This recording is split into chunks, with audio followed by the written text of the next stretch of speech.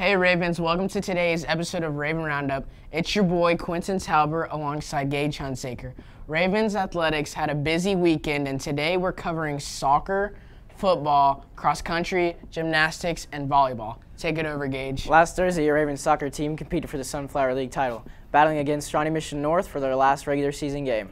The boys came out with another win. Klusman showed up and delivered a hat trick for the Ravens. Leif Johnson also helped the Ravens defeat the Indians 4-1. With this dub, the Ravens pulled off the Sunflower League championship for the second game.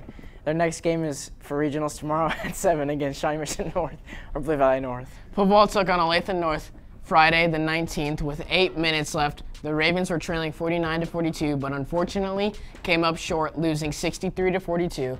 That was the Ravens' last regular season game, and Friday they will play for a win in the playoffs. The cross-country team competed in regionals last Saturday at JCCC. The girls team qualified for state by placing third in the meet after missing it only by a point last year.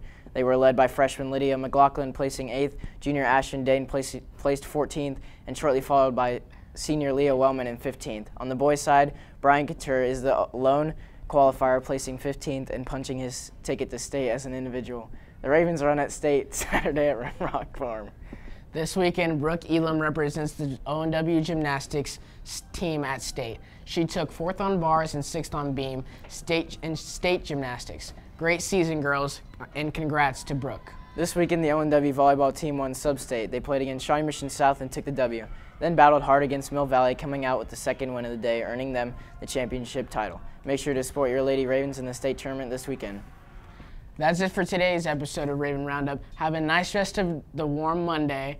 And for Landon Daniel and the rest of the SID team, this has been Talbert and Hunsaker. See you next time, Ravens.